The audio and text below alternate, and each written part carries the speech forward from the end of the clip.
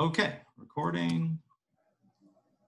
So welcome whoever's watching this webinar, the zoonotic Healthy Animals, Healthy People presentation. Let's get this started here. Jim, real quick, can you tell us how this program came about while we're here? Did a survey with growers, so we did some, it's basically, this is risk assessment. We asked them, what are the needs on your farm?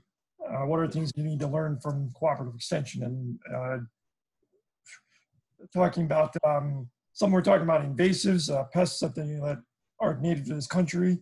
So I kind of be IPM, my side of things. And then looking at livestock, some of it was beginning farmer training, and some of it was this zoonotic diseases. There's been a lot of concern of these small animals, backyard chickens, and the diseases that they potentially can carry and how they can transfer to people from animals. Yeah, that's really important. Cool. And this is a grant, or this is part of a grant funded by the Northeast Extension Risk Management Education Program and the USDA, United States Department of Agriculture, in conjunction with Cornell Cooperative Extension of Ulster County. So I'm just going to get started here. Let me just make sure I check my email. And cool, we're in good shape. Here we go. What we're going to cover today.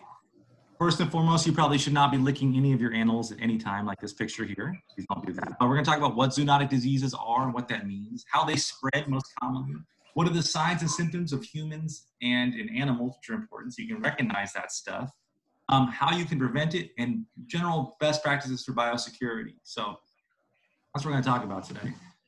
Zoonotic diseases, it's really easy to picture. It's just diseases that can be shared between people and animals. We have been sharing diseases with animals because we are animals for millennia. And in fact, some of them have evolved in conjunction with our evolution. Most of our vaccines that we have available now are directly related to zoonotic diseases, whereas, the first smallpox vaccine was literally discovered because they noticed that milkmaids who milked the cows would get a far less extreme version of smallpox when they contracted it, because they'd already contracted cowpox, and they're very similar. So anyway, zoonotics are diseases that can travel between people and animals. It's not the kind of diseases that both can get. They literally have to be back and forth, like the flu or like Lyme disease, right? But we'll talk a little more about why those things exist and how they exist in nature. This is an important thing too. 6 out of 10 of every known infectious disease are from animals. So that tells you that the evolutionary history of these diseases is very long. And that's another reason why eradication is so difficult. So also, animals, we can't really treat all of them at once. So easier to treat people. There's a few different ways that these things spread. First and foremost, we have direct contact with animals. Again, putting your mouth on an animal is never a good idea. It's a really easy way to spread disease. Indirect contact, this picture has someone cleaning out a barn. Sure, cleaning up water, cleaning up waste. I mean, I'm not just manure, like any kind of fluid that comes from an animal could also be really dangerous. We'll talk a little more about that. Then there's vector-borne diseases, which literally have a vector, and that means there's something in between them that either harbors or transmits that disease. So this has a picture of a mosquito, like West Nile virus, is a vector-borne disease via mosquito, just like Lyme and anaplasmosis is a vector-borne disease via ticks up here in the Northeast. And then the last way to get typical zoonotic diseases is through foodborne illness. We may not consider food poisoning a zoonotic disease, but if an animal has salmonella or E. coli, which is becoming more and more common because of agricultural practices, that's literally a zoonotic disease. It came from an animal's manure, you eat it, and now you got it. So those are the 4 ways we can get it: direct contact, indirect contact, foodborne, and vector-borne. Now, we know there's a lot of different routes of transmissions. Our body has a lot of different orifices and things that can, way to intake disease in our body. That's why we have such a robust immune system. But the general modalities of transmission are aerosol, where it's in the air, like the flu, like COVID, like we're all dealing with right now. Direct contact, I touch a cow with ringworm, and I touch my face, and now I have ringworm. Fomite means there's something else in between you, like let's say that water bowl. We pick up that water bowl, the E. coli gets on our hand, now we have it. Obviously, oral, putting your mouth on things, that's a really good way to get sick and very easy. And then vector-borne from the ticks. So that's its own separate category because it's so, it's just such a different thing to have an animal between us. And the evolution of those diseases typically follows that vector. So it's unbelievable, some of the evolution of diseases and parasites that we have going on around the world. It amazes me. Why do they matter? Well, because people get sick and die, and so do animals right off the bat. Most importantly, I think, is that this is not something that affects unwell people. Typically, people are healthy to get these things. Like you get E. coli, you'd be 100% healthy young person and in great shape and still literally die from E. coli and get very sick depending on the type that you get. Like I said before, ringworm. I've had Lyme twice in the last 2 years, and it was the worst thing that's ever happened to me medically, I'm pretty sure. I was so sick that I thought I had cancer for a while. And then as soon as I took the antibiotics, I felt better. But anyway, they're important because they make us sick, and they can spread them to other people too. Here's some quick common ones we're going to talk about today, and specific to North America. Every area of Earth has endemic diseases and zoonotic diseases, and these are just a few ones that we have here. Campylobacteria, E. coli I mentioned, worms, which is more common than you think, influenza, just the flu, ringworm, hookworm, rabies, and leptospirosis. We'll talk about a few of those things here in order. Some of them you've been in contact with, you don't even know about. Others you may not know anything about. So the first category is enteric zoonotic diseases. That means it comes from something that you put into your mouth, basically, or it affects your digestive system. So from the top down. So Camplo or Campy, as everyone calls it, has different hosts. It's pretty common in livestock. It's not a common zoonotic disease, but it is common actually in the hosts themselves. And the way that people typically get that is through undercooked food, contaminated water, raw milk occasionally, and manure. Now, we in New York State is lucky enough to have the option to buy and drink raw milk and raw milk products. And that obviously carries a bit more risk than pasteurization. So I think it's neat that the option is there. Some people claim there's a lot more health benefits. I don't know. But if you want to have the right to drink something that may hurt you, go for it. People drink alcohol. Why not raw milk? So in any case, when Eleanor comes on, she can talk some more about Campylobacter because it's not my forte per se. The way to solve many of these problems that we're going to talk about is cooking your food thoroughly. It's pretty simple, folks. Get a thermometer and make sure that your food is cooked at least by these guidelines. Mostly 160 degrees Fahrenheit and 145 is the big ones. Especially with really poultry, I think is the most common one. So I have a thing I put on the grill. I have a temperature thing. This is the best way that you can do and spend $5 and save yourself a lot of time in the bathroom and being sick. This is the best way to do it, is by monitoring your cooking style. So keep that in mind. Speaking of that, E. coli, this is a big one. It causes deaths every year in typically healthy children. Usually there's a lot of different versions of it. It's caused by bacteria, okay? Again, also can be come from undercooked food and contaminated water, raw milk again. And a lot of the latest outbreaks have been caused by vegetables, believe it or not. They are a vector from live animals. So what typically, I think they've realized in the past that animals in a feedlot, we're talking like 1 million cattle in some places, their waste is actually getting into some of the irrigation for the green leafy vegetables. And the big difference between lettuce and, let's say, typical peas is that the lettuce isn't going to be cooked when you eat it. Boom, there's E. coli waiting for you right there. So that's why it's so important to cook your food very thoroughly to that 165, 145 degree mark. The next one I have on this list of enteric zoonotic diseases, again, these are ones that cause you distress in your digestive system, is salmonella.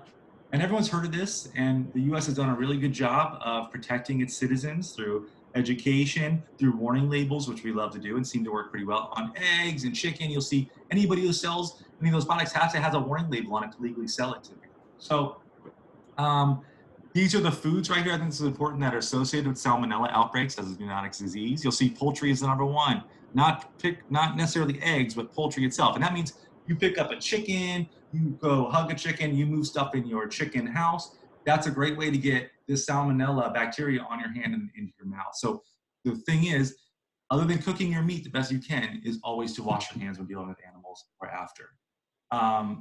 Again, we can go about this. I mean, this is that fomite. This is that thing, that object that you pick up that's going to contain this that'll have it. Or it can actually cook it. So, or eggs. So always wash your hands after touching animals or things that animals have touched too. It's just general best practice anyway. I also want to mention too that reptiles and amphibians are common hosts for salmonella as well. So if you have a pet iguana, like many of you probably do, just kidding, maybe you do. If you do, cool. You should also definitely be washing your hands after handling those animals. I know it seems like I'm going a little fast. We have a lot to talk about here today. So our last enteric disease, I believe that zoonotic, is worms. Worms are far more common around the world than people realize. In fact, two of my family members that are young kids have worms right now. Whipworms, I think, which is common in children. Um, there are an awful lot of worms that can live in our digestive system. We're lucky in this country in that up here we don't have many that can survive the winter. They tend to be in warmer stuff like the guinea worms and hookworms, stuff like that. But we can get worms up here, typically through eating contaminated fruit, vegetables, or anything else that's contaminated with manure. And a very common host for this is pigs. And I have actually seen worms come out of pigs. Now, I typically don't treat worms or pigs when they have worms, unless it's a really high load. It's just kind of part of their life cycle, but I certainly don't want them in me because it's going to eat some of my food, if you can believe it, steal some of my nutrition. And so when we talk about on the next slide about some of the ways that you know you have these things, that's one of the ways that you know, is if you start losing weight and get sick. So yeah, so the way you get worms is going out to your pigs, feeding your pigs, and then going home and eating an apple, and it's on your hand, and there you go. You've got worms now. It only takes that little tiny egg right there in the picture. That's all it takes. That's microscopic. That gets in there, and you are going to have a bad time. So the signs in animals, this is why it's so important, those of you who have livestock and pets, is to see your animals every day. The animals can appear healthy just like a human being and then become very sick. Scours, as they call it in animals, or diarrhea, is a common symptom of enteric diseases in animals. So that little critters, those worms are inside them because they try to shed it out through pooping a lot and having a lot of manure to push those worms out. And what they do is they just push more worms, more eggs out onto the pasture wherever you are. And now it's a great opportunity for you to reach down and touch where those eggs are too. So please take the precautions and watch your animals. If you have a skinny animal or an animal that's not thrifty or not acted right, the time to move is then.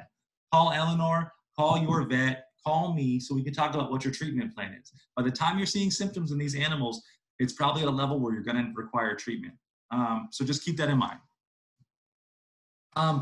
Preventing these animals, preventing these symptoms from animals really goes back to keeping it clean. Now, where you can't run a sterile environment, and animals don't do well in a sterile environment. There's good bacteria, there's bad bacteria, and they're always fighting this war, and we want to have a little bit of both to keep up the progression. I will say at the end of this, we're going to talk a lot about biosecurity. It starts a lot there. You really can't get these things into your farm unless you bring them on or into your house. So that's why you see boot dips and boot scrubs and booties when you go out to certain sites. I highly recommend those things to help you not bring any diseases home. Deworming for parasites is important. Again, you can talk to Dr. Ackworth, you can talk to myself about deworming. There's a lot of stuff that goes along with deworming to not exacerbate the problem, to make it worse. So if you are going to deworm, it's best you have some guidance. If you are deworming the same time every year, if you're deworming with the same drug all the time and you're not dosing them correctly, that treatment's going to fail. And you may actually end up making your parasite problem worse. So if you are considering deworming, you need to talk to a vet or a professional about that system. And more times than not, quite honestly, you probably can't get the most effective dewormer without speaking to a vet anyway. And then obviously having routine vet care. I'm always surprised at how many times I go to some large animal farm and they don't have a vet, or even a dog or a cat. Get that started, treat them well, be nice to your vet, send them a holiday card at Christmas, because they're the one that's coming to your house at 3 in the morning when you have an emergency. And having a relationship with that person beforehand is super important. So that's how to prevent disease in animals. Biosecurity, keeping things clean, all right? And then having a vet. Enteric diseases in humans are pretty much the same, but we tend to have a larger range of ailments because we can discuss them and speak on them. So obviously diarrhea if you're sick, vomiting, fever, nausea, dehydration, and stomach pain. These are all things that have to do with your body and things that live in your stomach and intestines. So if you do have these symptoms, you need to go to the doctor and talk to a healthcare professional about it. Preventing them in humans is pretty easy. We've talked about the things right now. Cook your food and wash your hands. It is as simple as that. It is beyond effective. So if you're handling animals or manure or anything else, or even raw meat, keep that in mind. Or you're washing lettuce even. Make sure you wash your hands after. And then cook your food to appropriate temperatures. That's another one that's super important in humans. Real quick, here's how to wash your hands, because a lot of people don't know. You got dirty hands, you wet your hands, you put the soap on, you scrub for 20 seconds, you rinse it, then you're dry. 20 seconds is a long time, so really scrub. And like me, if I'm out with the animals, I'm going to wash my forearm too. I'm going to get the whole thing because because I want to make sure that I'm clean and not bringing anything into my household. My wife would. 20 seconds is right there. I made it red, so you know. 20-second hand wash, best case scenario. So I tell people this, and they say to me, well, I've never got E. coli, I've never got salmonella, but how many times have you had diarrhea and not really known why? I guarantee you it's happened to you at some point, probably. Because these signs and symptoms are often overlooked by healthy people. You may have stomach distress, you know, or nausea, and that could be a direct result of a low-grade infection with something. So it happens more than you probably think, and therefore, by deduction and by logic, it's probably severely underreported in reality. So just keep that in mind. And you can develop immunity to some diseases. I know a anecdotal level that I have gotten somewhat some immunity to Giardia because I drink a lot of the pond water at the farm. The first few years I got sick and had all the things, and now maybe once a year I might get a little bit of stomach ache from drinking the water. Generally, it doesn't affect me as much. I think I've grown a little bit of immunity, and that's a great thing. That's one of the reasons that we actually kind of like having, parasites are part of the overall system. They serve a purpose, and that purpose at times is to make our immune system more robust and more powerful. So that's why I mentioned earlier, when I do see a few whipworms in pigs or tapeworms, I tend not to treat them unless it's really bad. They can die from tapeworms, especially some small ruminants, but pigs, stuff like that, I'll usually let it be unless I can tell the animal's being infected. If I have a big, fat, happy, acting normal animal, then I'm not going to go ahead and just worm the heck out of it.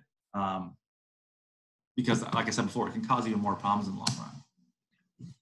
Okay, we talked about enteric diseases, and now we're going to move on to a different category of zoonotic diseases that affect humans and people called vector-borne illnesses, like Lyme and West Nile. And vectors, like we spoke before, a very common vector also is a mouse, if you think of the plague, and fleas, are insects that carry and transmit diseases, bacteria, viruses, and other parasites to you. So if you look at the picture, we have mosquitoes, biting flies, fleas, which we spoke about, also have a part in the plague. Mites and ticks are all things that can affect you. I will say about mites, animals and people really don't share mites and lice, but there is a mite and a lice for every species. So there's a different lice and mice for poultry, cattle, and humans. And there aren't many that you could share. There probably are some, but in general, they're pretty much very species specific. But the tick one is one that has affected me recently, and there's been an explosion of multiple tick-borne diseases in the area. They're still trying to figure out and sort it out. Luckily, there's an easy cure for it, doxy. Luckily, the science is telling us that it's not going to stay in our body after it's been treated, so it's not, something you need to worry about, hopefully, after you take the drugs. The other thing we see is carrier vectors are flies and cockroaches. They're not dirty animals per se, but if you have a cockroach at night that's running across your fruit and vegetables that you keep out on the counter, that's going to be an issue for us, so keep that in mind. This actually is from India, which I really like this poster, and they talk about some of the foodborne illnesses. And the global deaths down here, a lot is 100,000. So that's 190,000 people die every year around the world from vector-borne illnesses. So I talked a little bit about Lyme disease already. That's the bullseye rash people get. This is zoonotic because it's coming and being shared by animals. You got the bullseye malaise, you're not feeling well. That's typically the way you can diagnose it. And also if you're in an area where it's endemic, there's not a lot of, as far as I know, Lyme in Arizona, because it's too dry, there's not many ticks there. But up here we know it's a pretty common ailment. They say it's difficult to cure chronic infections in people. The science is saying that may or may not be true. The jury's out. We don't know. And it's not worth arguing about over here. Prevention, obviously, there's a million things. Cornell can hook you up with a million different prevention techniques, like tucking your pants into your socks, wearing appropriate repellents. Works great. Promethean or whatever they use now. Anyway, if you're going to be in the woods, if you're going to be in mixed woods, your best bet is to find yourself or take the precautions to not get sick. Take it from me, who thought I had cancer, blood cancer. I was so sick with Lyme, and I couldn't get out of bed for a week. This is something you want to take seriously. More Lyme disease stuff. It's very common in dogs and horses. My dog's also been treated twice for it. Again, something's wrong with the dog when it's acting funny. It doesn't have any energy. A lot of people, unfortunately, the dog will start to become paralyzed possibly because it's so there's so much of the disease in their body. And at that time, sometimes they don't make a full recovery. So keep an eye on your animals. Cats don't get it, not sure why, but we got some more cat stuff later that they're terrible with. So we'll get to toxoplasmosis later. The deer tick is the one that do it. I don't think this is a deer tick right here. I'm not sure. You can look. I'll send out updates, and I'll put them in the link to this on YouTube if you want more resources for that. Generally, the tick needs to be attached for 24 hours as a zoonotic disease, but they're finding some of the other disorders are not. You don't have to be on that long. So any tick you find in the resources, I also put a link to a place where you can send a tick in a plastic bag. They'll analyze it for free and send you results via email and tell you if it was positive for any of the many different diseases they test them for. So take Lyme seriously, take ticks seriously. And okay, here we are. I don't have a picture on here. I like to have a picture on every slide, but toxoplasmosis has been in the news a lot lately because it's spread by cats. And a lot of people are infected and probably don't know that they're infected overall. Generally, it comes from cat's manure. That's why they also say pregnant women shouldn't be cleaning litter boxes because this can cause problems for fetuses. And again, how do you prevent this? Wash your hands. You clean out the litter box, you come back up and you eat an apple or whatever you're doing. You touch the couch, you come back later, you have a soda in your hand, it gets on the soda, boom. So you need to wash your hands after doing things with cats. That includes picking them up. There can be fecal matter on the cat that you cannot see. If you're cleaning a litter box, that's important too. So keep that in mind. Washing hands and cooking your food are the two best ways to prevent this type of thing, okay? This is the cycle of toxoplasmosis. So you can see down here the end-stage intermediate host. It is with some of the things that happen in other animals. We're not the end host. That toxoplasmosis does not want to live in us, but it gets into us accidentally and can survive. That's why cats and some people, I assume, don't show a lot of symptoms when they do actually contract it. And then some people have very bad symptoms, okay? It's however that toxoplasmosis manifests in your body that's going to cause problems. And again, we can see that the intermediate host can be a mouse or a rat, and that's a vector. To the cat gets it from them. Cat poops out those eggs. You accidentally touch it, and then boom, you got it. So something to keep a watch on if you have cats as a zoonotic disease. Now, lepto is another bacterial disease. Spreads through urine of infected animals. This one's a pretty big one for livestock owners too, because it can live for so long in the soil for weeks and months, especially if you have a lot of mice or rats in one area. That lepto can live in the soil there for months and it can become host. Again, that's why it's prudent to be wearing gloves if you're digging out a chicken coop, and take a shower and wash everything else. It is found in water. So you'll see here mammalian reservoirs are mice and rats. It comes out in their urine, contaminates the mud, water, and soil. And then we're out there doing these things, planting, canoeing, fishing, bathing, anything out there that's going to maybe bring us in contact with urine. And then now we have the lepto in us. I'm going to have Dr. Ackworth talk more about lepto. But again, this isn't to scare you, but there's a lot of ways that you can share zoonotic diseases with animals. And again, the best way to prevent it is by washing your hands. Hookworm, another worm. Again, we don't seem to see this as much. The reason it's important, though, is because cats, like toxoplasmosis, often carry this. So puppies and kittens are very susceptible to hookworm. And you can get it just by putting your foot on bare soil. That worm can get into your body and start expressing itself like that. I'm showing these pictures so you can see what hookworm looks like. And yeah, another thing to watch out for. But again, you shouldn't be out cleaning your chicken coop with bare feet or sandals. You shouldn't be out working on the farm in sandals and open-toe shoes. It's not only is it a good way to step on a nail and get tetanus, but it's also a good way to expose yourself to lepto or possibly hookworm or even ringworm or anything else that can come through your skin to make contact. Now, the enteric diseases we talked about come through your mouth and affect your digestive system. These are more external issues, the hookworm and the ringworm and those things. So they're coming in via a different delivery system. They're not coming through your mouth, although they could. They're coming through your skin. Ringworm is really common in livestock. There's a picture down here of a cow with it. It's actually considered good around my holistic farming circles because they believe it helps boost the immunity of the animal. It's not permanent. Those round ringworm spots will fall off and the fur will grow back eventually, typically. This is a young person with ringworm. I think I've had it before. like I said, it's so common. I don't remember, but I think I've had it because if you're working cattle and they have it on their face or somewhere else, or giving injections, or if you're working that animal, it's going to get on you too. How do you prevent it? Wear gloves, wash your hands. Simple as that. Okay.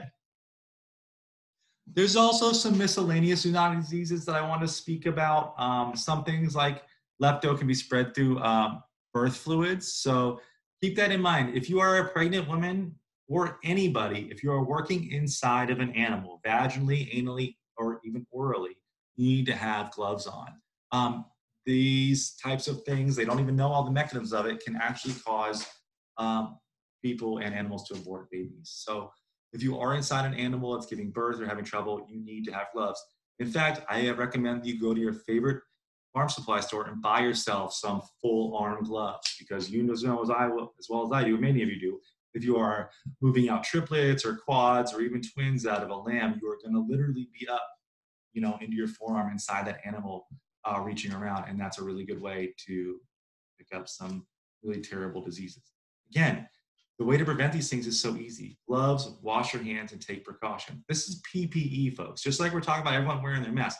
This is personal protective equipment. It's the first line of defense. So make sure you have appropriate. I have gloves in my car, in my wife's car, in my briefcase, in every drawer in the house, because I want to take the precautions to keep myself and my family safe. Plague is also another one, and yes, that plague is still active around the world, transmitted from fleas and rodents, those are the vectors, into other animals and humans. People die of the plague and there are outbreaks all the time. Typically, I think it's in the Indian provinces, in India, but I'm quite sure and quite certain there are probably cases of plague that are occurring in the United States as well. We're not going to go into a lot of talk about that, but again, something else to keep in mind. Okay, let's review real quick what I've talked about. We talked about diseases that enter through your mouth and affect your digestive system and your internal digesting and make you sick and cause diarrhea and vomiting. And we've also talked about some vector-borne diseases like Lyme disease or West Nile virus, which again also was causing birth defects in babies, if you remember. So this is stuff to take serious. We had some, we talked about toxoplasmosis with the cats and lepto from the urine in the soil. So like if you're out cleaning out a dirt closet or dirt floor outside your house or shed, that's a really good place. There could have been a bunch of mice or rats or chipmunks urinating on the ground and contaminating that soil. We also talked about some things that are contracted physically, like hookworm and ringworm. You touch that animal and it passes on to you via the skin. Not something you want. So there's a million ways to get a disease. There's really 2 ways to prevent it. Wash your hands and cook your food. Okay. And we also talked about plague and how important it is for women and everyone to be wearing gloves whenever going inside of an animal. The next thing we're going to talk about is the flu, influenza. It's zoonotic. You guys know. Hey, Eleanor. Hi, I've been trying to join for like the last 20 minutes. I saw you. No big deal. Let's take a step back. Can you see my screen or are you just on your phone? I'm on my phone. Okay, no problem. So I just want to go back and have you talk about a couple things real quick. So yeah, I got you up to the different diseases and that kind of thing, and that's as far as I got. No problem. So I just want to have you just quickly talk about these things so we can get a sense about them. The first one is going to be E. coli. And we talked a lot about how people get them and the causes, but can you give us your 2 cents on E. coli, specifically from a prevention standpoint? Well, there are several different varieties of E. coli. Some are worse than others. Mm-hmm. And it is usually fed in manure from whichever animal. I mean, I've experienced with cows getting E. coli mastitis and E. coli intestinal disease. Okay. And if it goes to their manure and you don't wash your hands, you can get it from that. That's great. We've talked a lot about hand washing already. So yeah, so in the cattle, it tends to affect the very young. The calves get nasty diarrhea. Yeah. And it can be life-threatening. Yeah. Okay.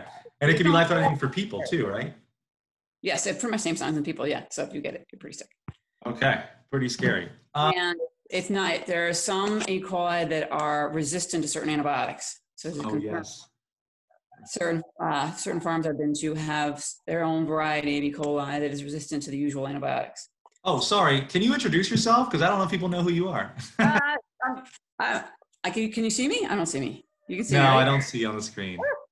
Let's Oh, see we if can that hear you. works. Oh, there you go. Okay. Perfect. Yeah, Dr. Eleanor Ackworth, veterinarian. I've been working on mammal species for almost 30 years, so I've seen most And of what's the these. name of your practice? All animal veterinary services. And we will be putting out the links to this video on YouTube when we send out the other stuff.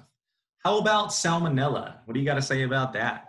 Also, salmonella, everyone hears about in poultry, but ruminants carry it too. Mm-hmm. Reptiles, we have our little gecko could get out later, carry salmonella, and it's past in manure, but because they don't take baths, it's all over their bodies. So when you handle these animals, you can contract the salmonella. Okay. And it just like in people and animals cause the same thing, usually nasty diarrhea, fever, and can be resistant to certain antibiotics depending on which strain you have. If you get real bad, you end up in the hospital. Okay, good. I forgot about the resistance thing. That's a really great point.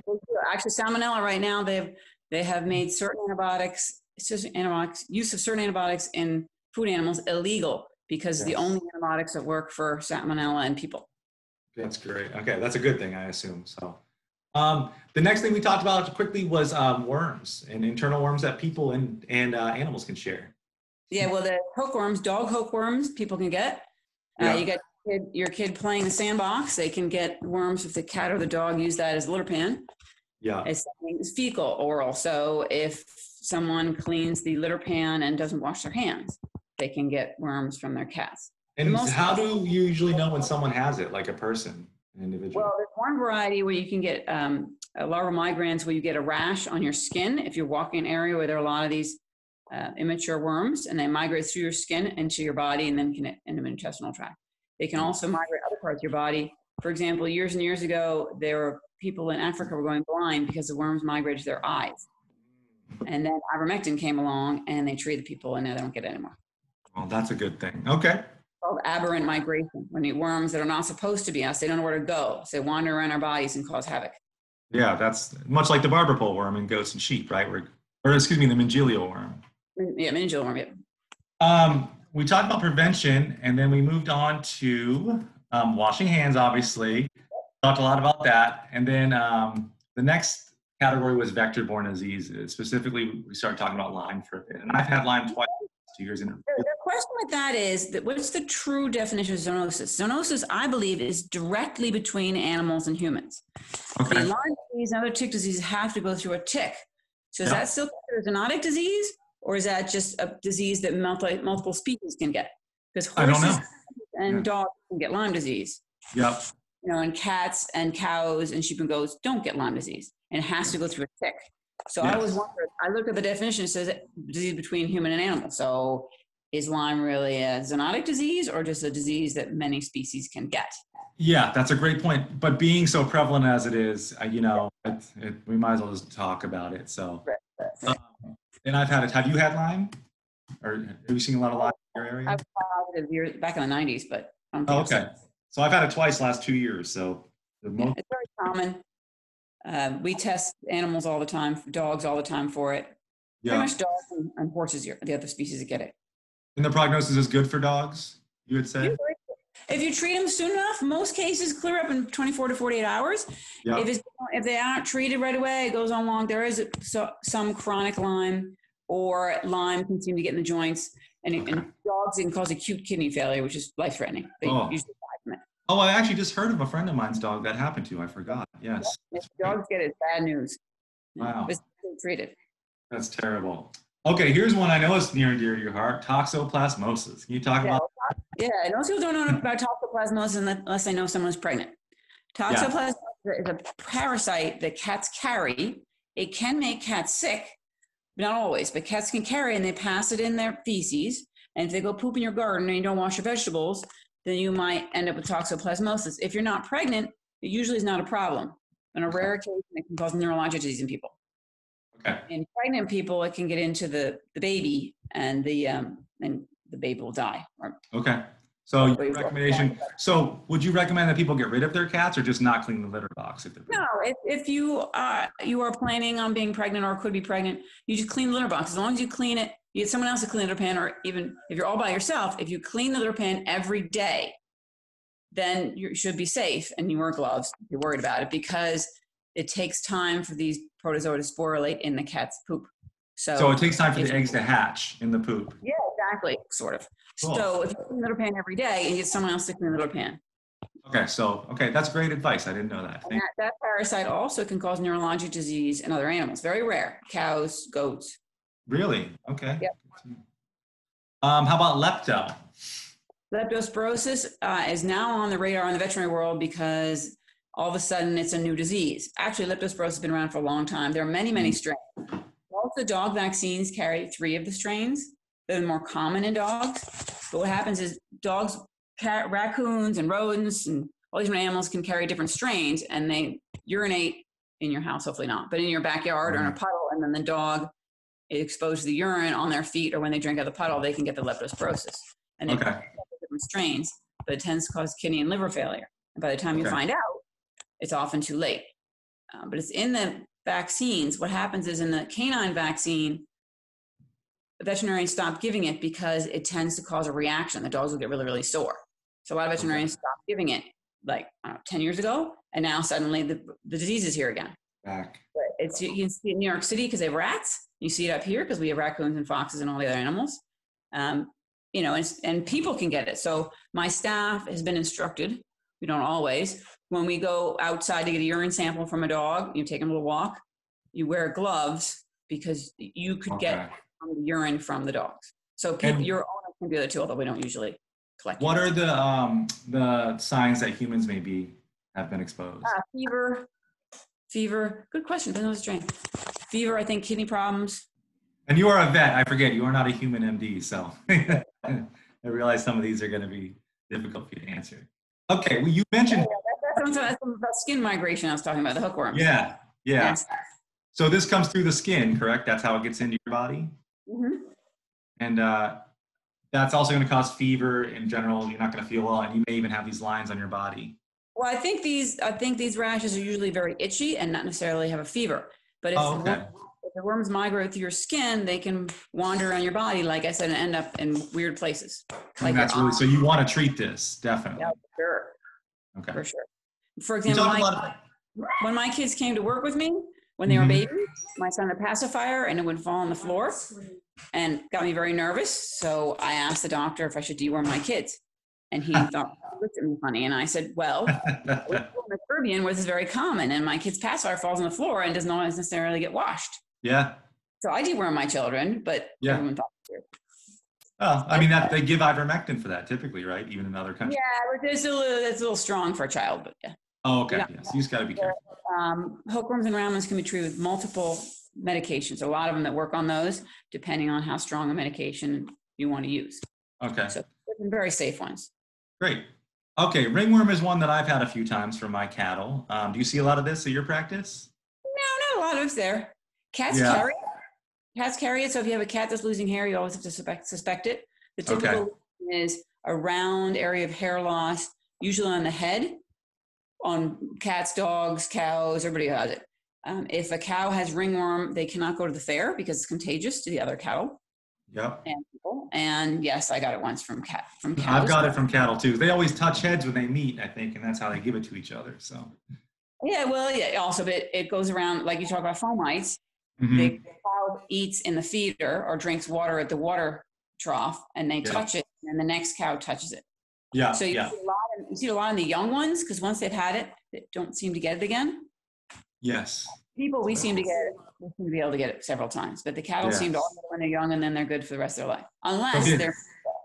If you have a rash, get it checked out. Simple as that, folks. That typical circular red rash that's not that terribly itchy. Yeah.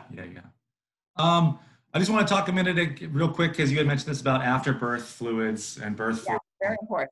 All you large animal people when you're birthing babies. Yeah. I don't know. The placenta can carry different diseases. For example, that toxoplasmosis I mentioned. Yeah.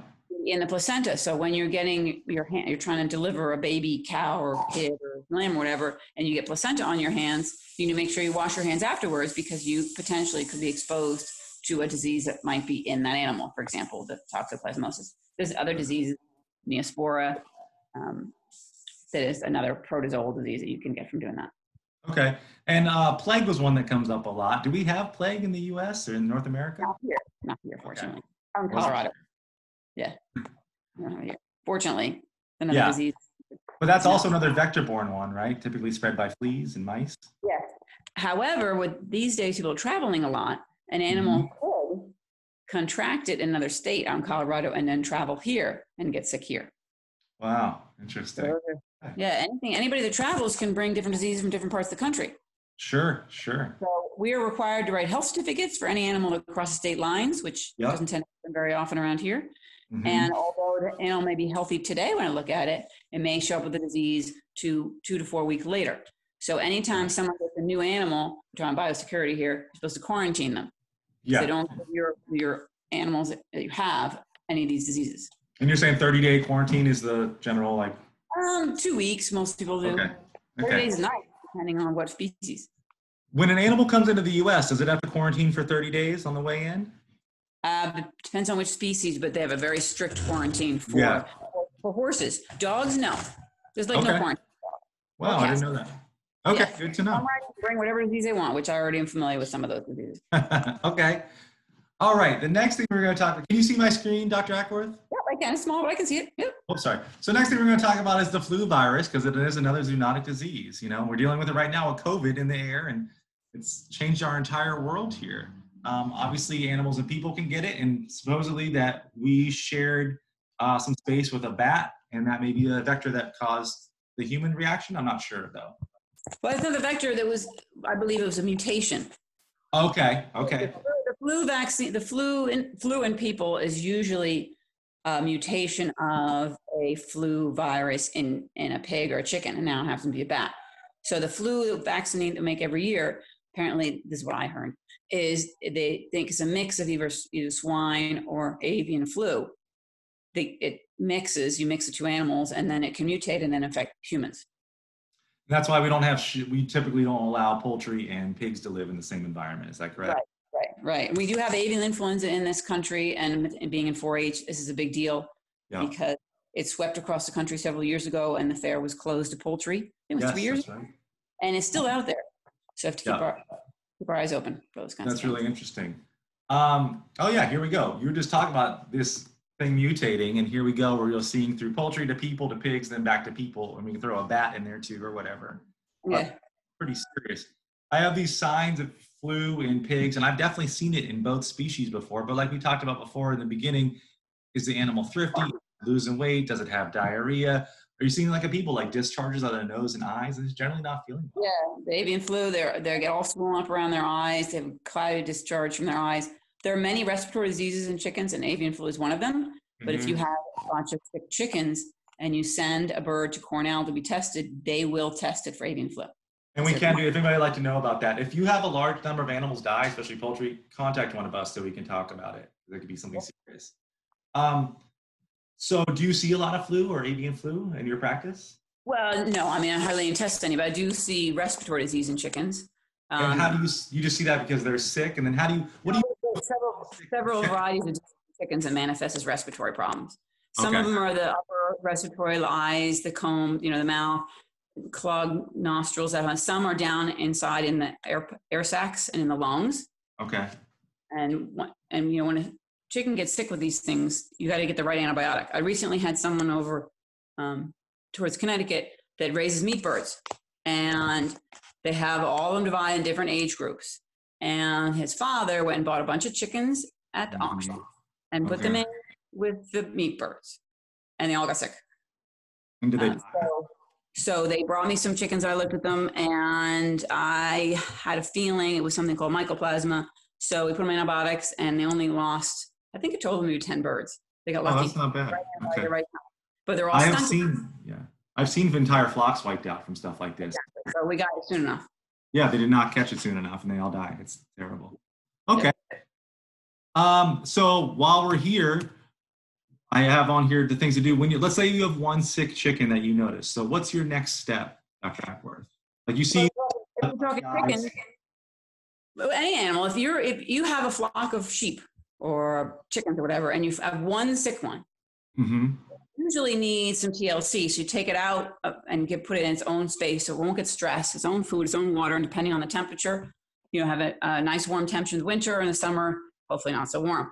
And can monitor their eating, their drinking, their weight. Also, you take their temperature. If you call me, one of the first things I'm going to ask is, what's their temperature? And then you watch. If anybody else gets sick, then you might have a contagious disease. And then you have to worry about your whole herd or flock getting sick. Okay. And we talked a little bit about quarantine. So can you give me like a typical quarantine procedure for an animal that you buy or something? Quarantine means separate from everybody else. We have a lot of people believe quarantine means just on the other side of the fence. No, yeah. Quarantine means no contact with the other animals. So separated by at least 10 feet, and so that they cannot breathe or cough or sneeze or poop through the fence on each other. So, and then with the quarantine animal, you take care of them first. You wear clean shoes, clean clothes, gloves if you have to. You feed and water them, and then take everything, clean everything before you go to the other ones. Or even better, take care of the healthy ones first and do the quarantine ones later on, so you can change your clothes and put them in the laundry. Okay, to try not to spread that. Quarantine. Most people don't follow that. You're supposed to. No, I didn't know 10. So 10 feet's enough typically. I mean, some animals do 10 feet. Most of them don't. I mean, I'm saying 10 feet. Not like it's written anywhere. But okay, cool. Basically, it's not the other side of the fence. Yeah, just know they can't touch each other and they shouldn't be next to each other. Well, nothing like sneezing, coughing, just like the COVID. You have to be far enough away. Their animals are going to get exposed to whatever you have. Most people don't have separated property. But this guy with the meat birds, he has separate buildings for each age group. Okay. And in between each batch of birds, they completely clean it out. So this batch that got sick was the one building with the auction birds. But then it went to the next building because they wear the same shoes and same everything. So I said, no, you got to stop that. You got to put separate shoes and boots or whatever you have on and be extra careful. You don't want to carry anything, the foam they were talking about, carry anything to the next set of birds. So when we take our birds to fair, or you take your sheep to fair or whatever you take to fair, when you get home, that animal is supposed to be separate from everybody else for at least 2 weeks. A lot of people don't do it, and then they end up sorry for it. I've seen them, pigs erysipelas. I've seen that many times from fair. Okay. All right. We're still talking about flu here, flu-like diseases. So preventing it, it says, like you're talking about quarantining and not bringing disease onto your farm or into your house is probably the best way to prevent that. Is that correct? Right. But flu is a respiratory infection. So basically, it's secretions from the body. So just as we know with COVID, if they're coughing, they're sneezing, that's going to get onto their surroundings. Okay. And if you touch their surroundings and then you go to another group of animals, then they are going to contract it. Gotcha. Is there a sanitize an area? Wear a mask and gloves, or a mask and wash your hands. Same thing. But if you pick up your sick chicken and you hold it and it sneezes, it's on your shirt. Don't pick up another chicken. Okay. Is there any way to sanitize a pen if you had flu there? Like, well, how would you clean that out to bring animals back in? I have a dirt pen. So either treat the whole thing with lime or dig it the top inch or two off of the bottom. That's cement. That's easy to clean. Bleach and water. Okay, cool. Most bleach works. There's chlorhexidine, there's betadine, Lysol, Pine Sol, all those things work. Okay, for killing viruses and bacteria. All right, cool. These are just the signs and symptoms in people. Obviously, everyone's talking about COVID. It's all we talk about now. So headaches, fever, cough, runny nose, sore throat. The usual. Right. There are different varieties of flu in people. So this one, the reason we're wearing masks is because this variety of flu is highly contagious through respiratory secretions. The other flus that we get vaccinated for aren't quite as contagious, but because we vaccinate most people, it also doesn't spread so fast. So it's a great thing to get vaccinated, and people should be vaccinating their animals and themselves. Right. And the COVID doesn't live very long in the environment. So if you can nip it in the bud, that's why we're doing all the procedures we have. Sure, Other influenzas people can carry for a week or two and may not be as easy to transmit, but have a longer incubation and they're more hardy in the environment. So someone can get sick, hours later. Okay. That those flu viruses are stronger, to survive longer in the environment. And so, if that's important, so really all you can do is to keep yourself safe out in the environment is just wash your hands, right, and wear a mask if you need to, or. Sure. But if you have animals at home, and kids, whatever, any animals at home, and you go somewhere where there are other sick animals, or people, same thing, then when you come home, you want to clean everything. Mm-hmm. Okay. So I have separate shoes for my chickens because I go out on the road. I wear boots when I'm on the road at people's farms, but I have separate shoes for my chickens because I don't want to be contaminating them with any diseases from some other place. Gotcha. And most people have sheep and goats and cows and stuff. They more and more are more aware of that and making people clean their boots when they come to the farm and when they leave the farm. Yep. So I have booties in my trunk that I can give people at all times. So yeah, we had with the swine flu, they're not even letting people on the premises unless they have to, and they're even washing the wheels of the trucks that come in. Yeah, I've seen that. Wow, how interesting is that? Okay.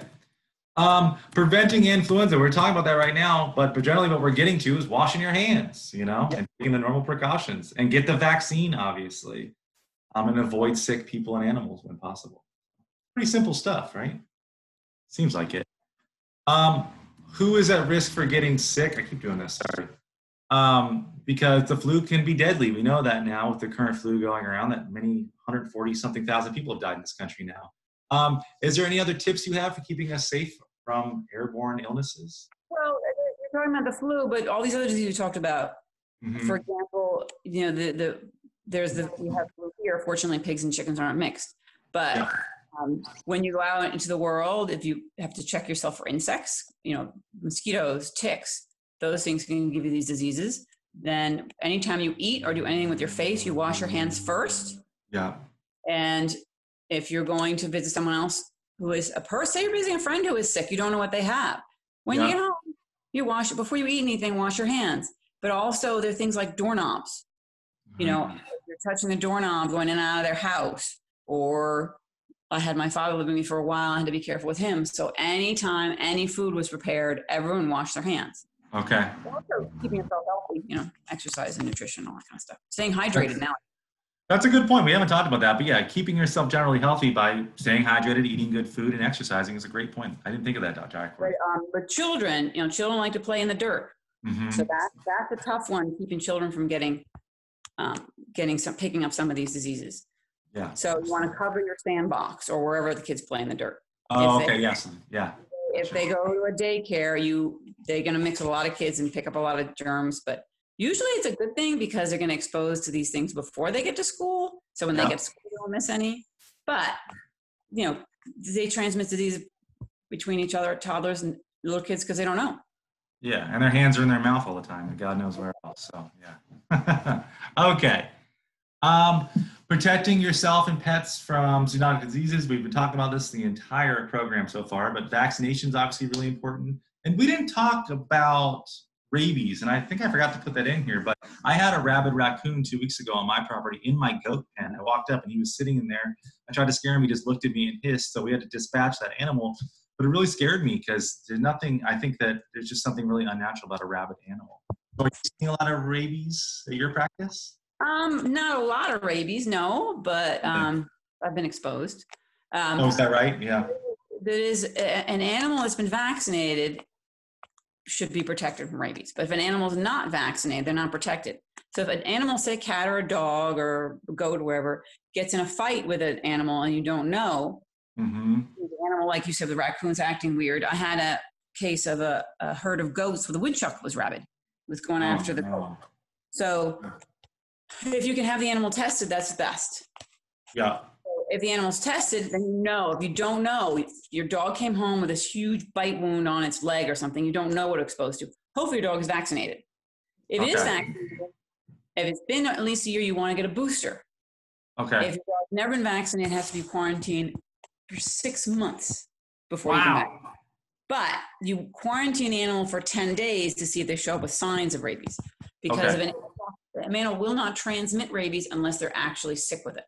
Okay. So the animal can carry the disease for 6 months, but they won't transmit it until they start showing the signs. Wow. So vaccination is really the best way to go, period. Yeah, we had back when rabies first started spreading around here back in the 90s, we had all these poor old ladies with little poodles went outside and got bit by something. They'd tell them to quarantine their little dogs. So it's very difficult. And all these cats, we get cats in here, outside cats, feral cats that are very mean and they're sick and they haven't been vaccinated. So we have to take extra precaution with those cats. Only the people who are vaccinated can handle them. because if one of my staff gets bit and the animal ends up having rabies, we're in big trouble. No, it's deadly, right? There's no cure for rabies, from what I understand. So, Right. Is there a vaccination for people for rabies? Yes, there is. It's really expensive. Yeah, and then insurance typically doesn't cover that, correct? However, if you get bit, your insurance will cover it. If you get bit, yeah. Cool.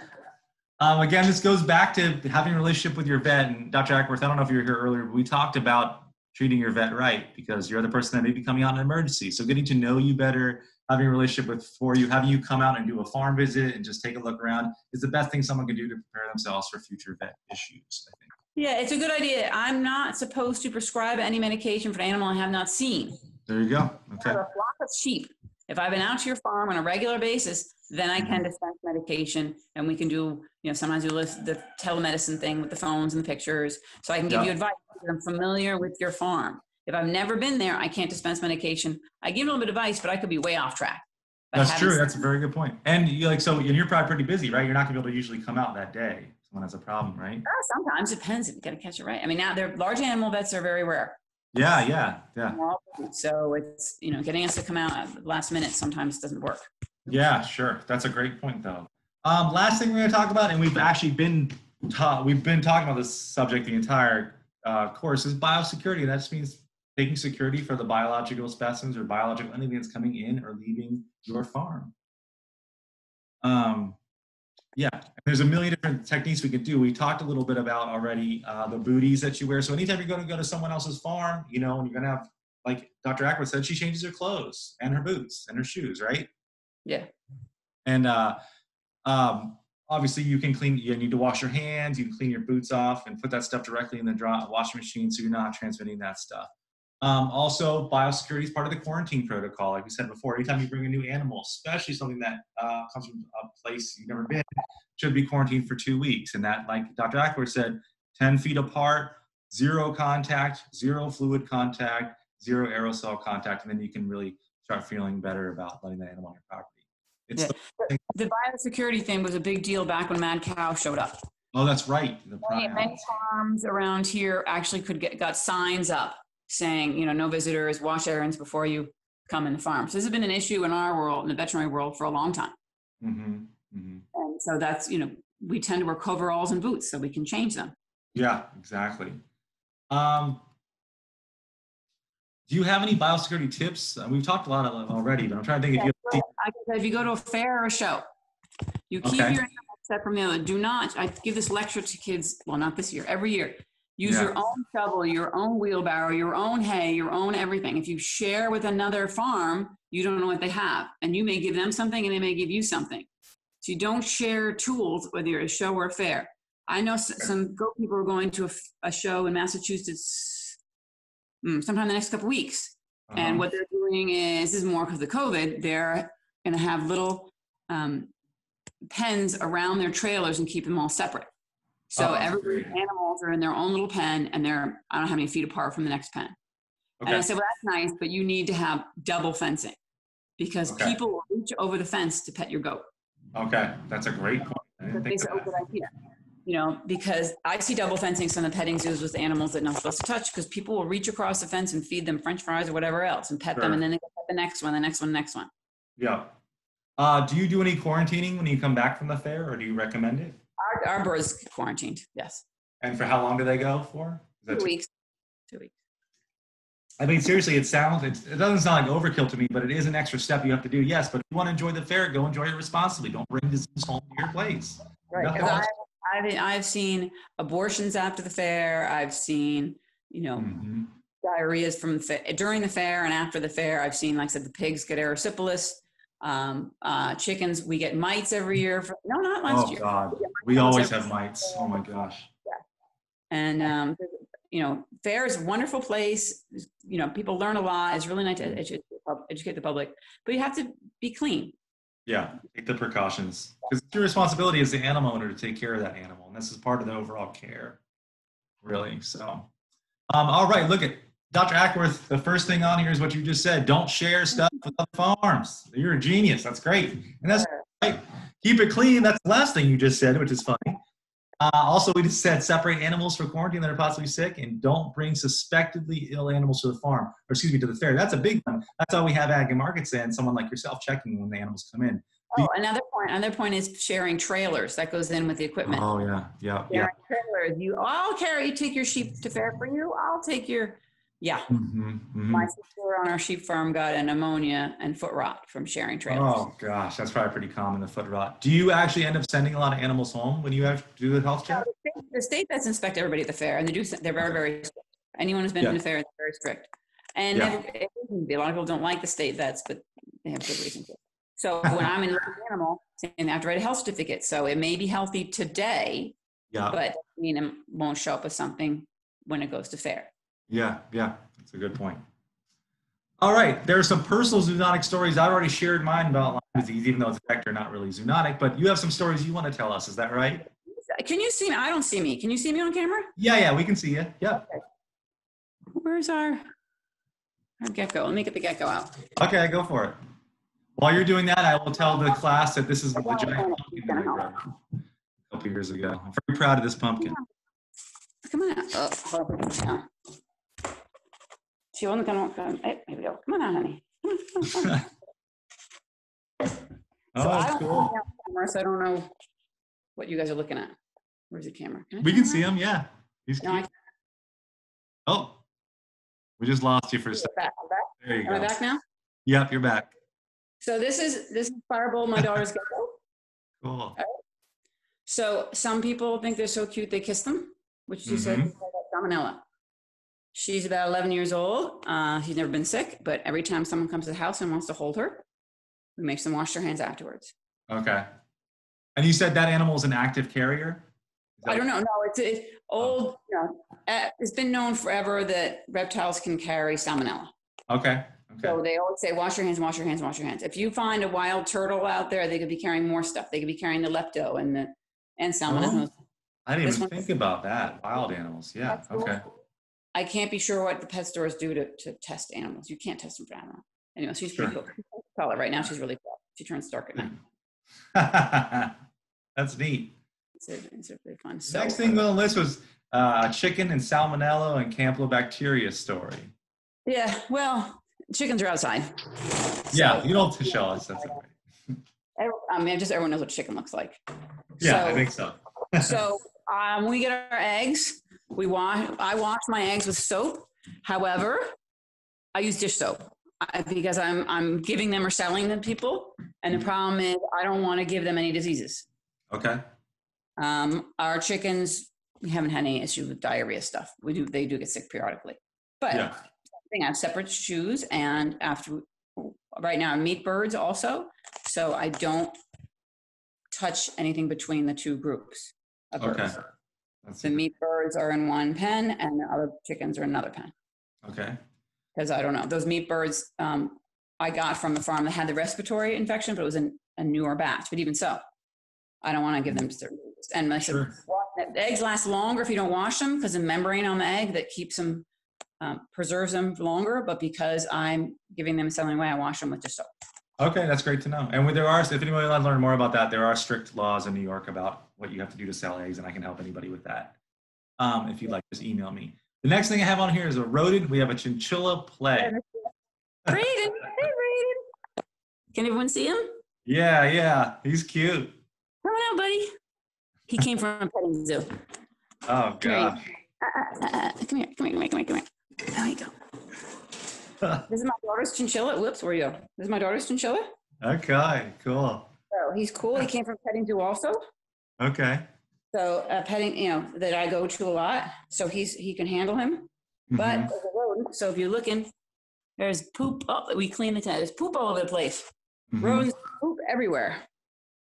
So, same thing is. Here you can see him. Do you see him? Yeah, we got him. He's a good boy. He begs. He likes to be petted, stuff like that. But if you think about it, his cage is here in a room where I have a desk and a computer and stuff like that. You don't want to keep any of these animals in a room where you might be eating food. Okay, so separate animal and food areas. So the dust flies everywhere, and his poop falls out of the cage all over the place. So you end up with potential exposure. Okay. So same thing with chickens. The first time we got chickens, we had them in the dining room. Oops. Oh gosh. Because they were babies and they were cute and we didn't think about it, but the dust, because they're going to put them back. All right, put it back. Put it back. Here, Yeah, when most people put a heat lamp over their chickens and that just makes the manure dry out and then, volatilize and go into the air. So. Right. Chicken dust is great. Yeah. Great. You have on here cats, toxoplasmosis, and ringworm. Yeah, we talked about it already. The cats with toxoplasmosis is a big deal with cats. It can make them sick, and they can give it to people. So you clean a litter pan. But today I worked on a mobile van spaying and neutering cats all day. Okay. And the one woman likes to kiss all the cats, and it drives me nuts. Yeah. Because these are cats we don't own. Mm-hmm. Some are stray, some traps and stuff. They're cute. She gives them a kiss. So she could be picking up this toxoplasmosis.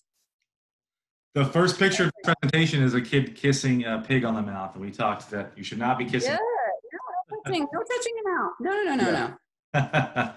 So you're not even on your hands. You're actually direct contact. Yeah. And cats carry ringworm. Not really that common. Okay. But they do. If they're missing hair, that might be what it is. Yeah. We talked about hookworms, and I talked a little bit Giardia earlier. Do you have anything to say about Giardia while we're on? Yeah, I missed that part of your talk. That's all right. Giardia is fairly common in the dog population. I see it a lot in puppies. Really? Yeah, just because they're younger. The more younger animals are more sensitive to these diseases. Yeah. So puppies will get Giardia. It used to be something you only got if you went to Mexico or somewhere, but it's here. Mm-hmm. Here in the U.S., it's all over the place. So it causes a nasty diarrhea in your dog, and if you don't wash your hands, you can get it too. And okay, that's really zoonotic then. Okay, very interesting. The next thing said sheep, goats, and cows. We know they get E. coli, salmonella, and brucella, but we didn't talk about brucellosis yet. Yeah, brucellosis is a disease that was very common back in early 1900s. It's zoonotic, and people got it from the milk from cows because the cows had it. So the government started an eradication program. And when I started practice in the 90s, it was almost eradicated. So the government paid for all cattle to be vaccinated. There's a special orange ear tag that they would get that showed brucella vaccinated. It was called Bang's disease. And in people, it causes an undulant fever, and it can cause abortions and disasters. So it's only in a few pockets in the U.S. out there. I think Yellowstone or one of those. Yeah.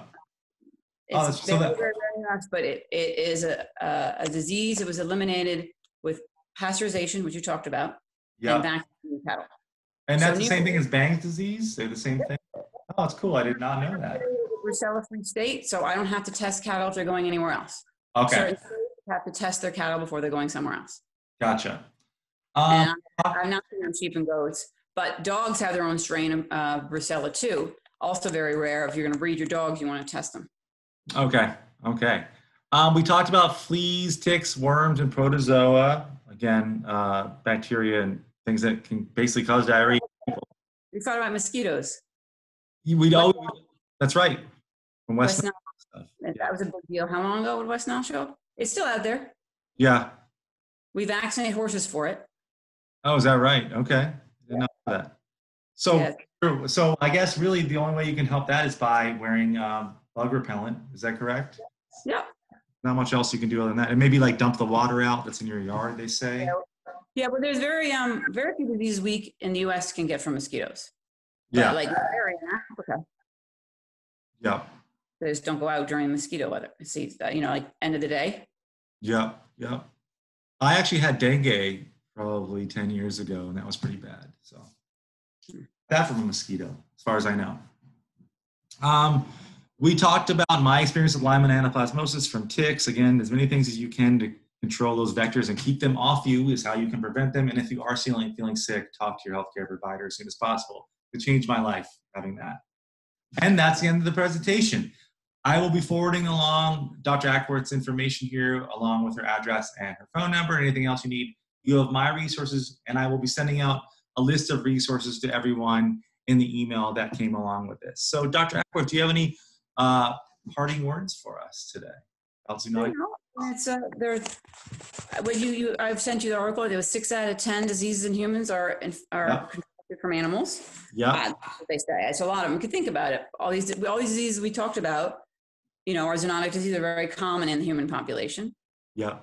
And you can be germaphobe. Now we all need to be germaphobes because of COVID, but there's a good reason to be a little bit germaphobe when we're out there, because especially with children, because they don't know how to keep, how to keep their hands clean. Yeah, sure. Where they've been, what animals they've been with, in case they get sick. It might be something they got from an animal. Yeah, yeah. So these are more common than people think. There's a lot of different zoonotic disorders. There's a lot of different vectors and a lot of different ways to get it into your body, whether it's through your skin, aerosol, or fomites, or you're using someone else's equipment. It's a pretty interesting subject. If you need to learn any more, I'm going to send you these resources. Otherwise, feel free to contact me. Feel free to contact Dr. Ackworth if you're in her area. That's Dutchess County, correct? Well, I live in Dutchess, but my practice in Ulster, so both. Oh, okay. So yeah, so Ulster and in that area, Southern New York. But otherwise, that's our presentation. I appreciate everyone being here. Dr. Ackworth, I'll be in touch tomorrow at follow up, and that's it for tonight. Any questions? There's no one on this right now because, hold on a second. Let me do this. Where is it? Oh, there's me. No one on